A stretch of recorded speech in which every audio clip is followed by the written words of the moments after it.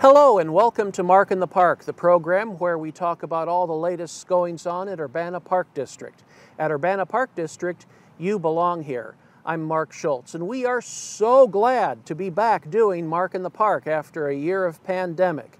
And we're joined today by Andy Rousseau. He's the project manager for Urbana Park District, and we're here in Blair Park. So Andy, why are we in Blair Park today? Well, we're in Blair Park because we have a pretty exciting project coming up. It's going to include a lot of new play amenities, new accessibility improvements, a trail around the perimeter of the park.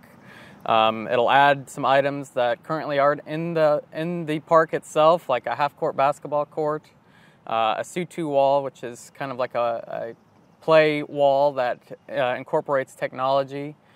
And we'll have a lot of different exciting things to include. Now, many people are going around the park and they'll say, this park is great, there's nothing wrong with it. Why are we changing it? Well, I mean, we certainly agree. It's a beautiful park. There's still improvements to be had. There's really not a playground structure within the park, so we're incorporating that.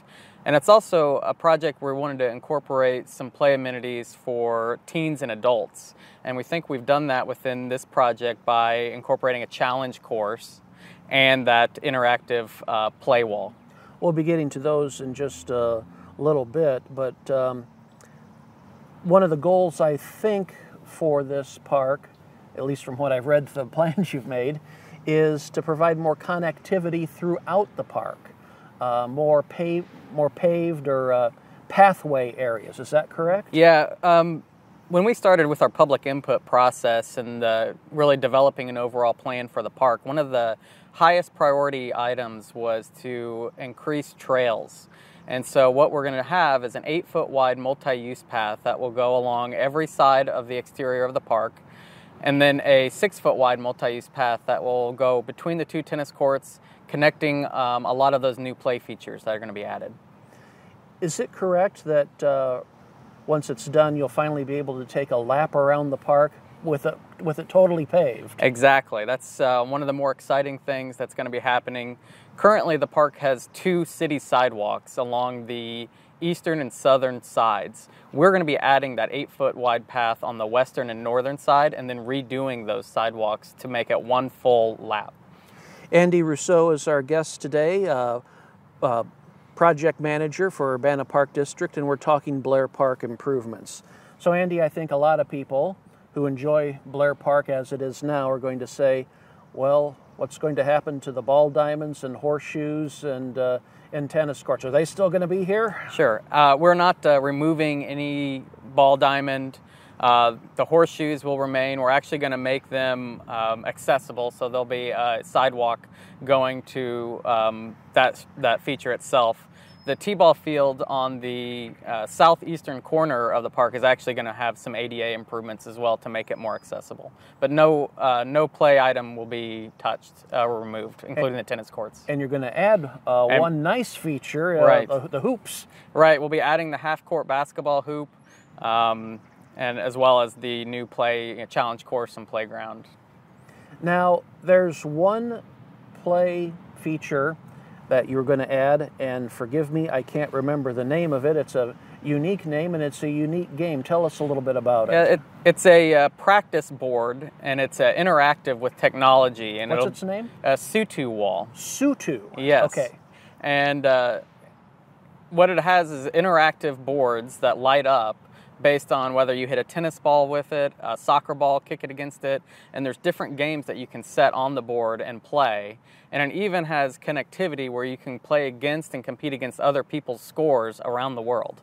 And we actually have a video I think we can share as well on that. All right, we'll be showing that. That will go into the park, and we are excited about that.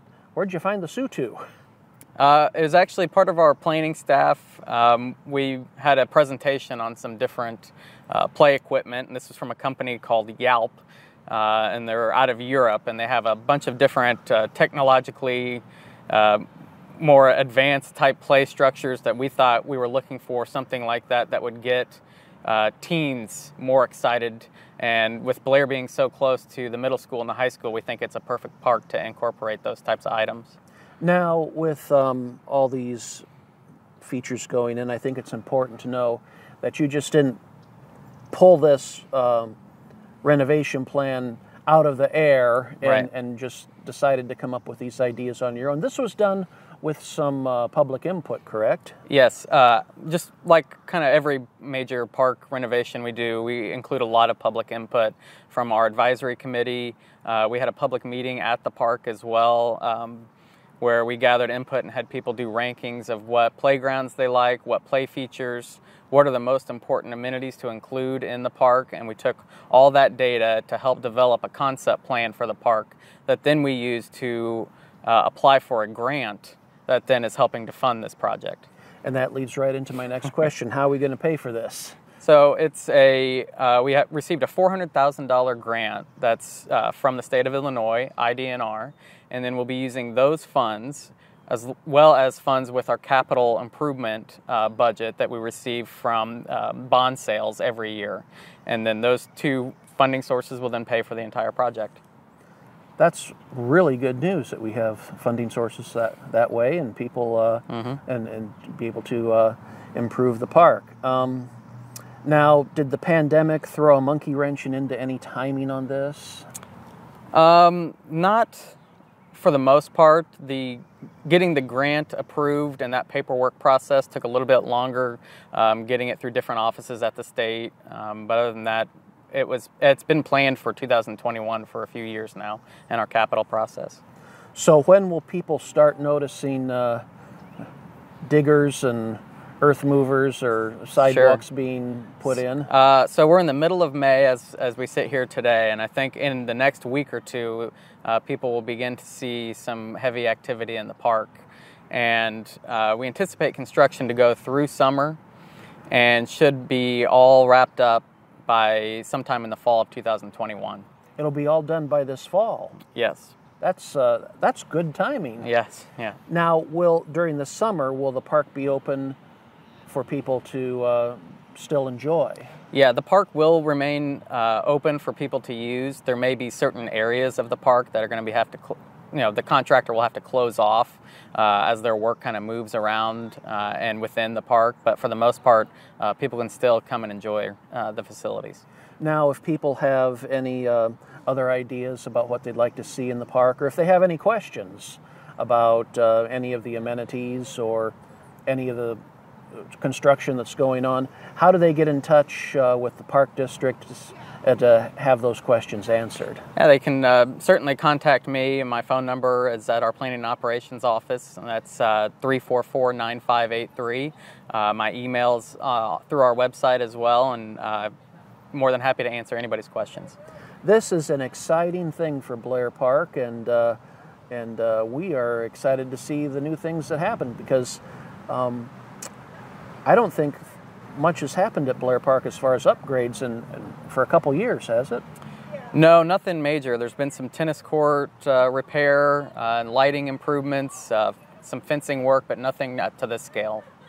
And it's on a big scale and be a lot of fun to see. Yeah, absolutely. Andy Rousseau, thank you for your time today, and we look forward to Blair Park getting a facelift. Thanks, Mark. Andy Rousseau has been our guest today. He is the project manager for Urbana Park District, talking about the Blair Park Improvement Project. Again, if you have any questions about it, you can call the Park District or email Andy. And be sure to be watching out this summer of 2021 for Blair Park Improvement Projects. Thanks for joining us today on Mark in the Park. Have a great day.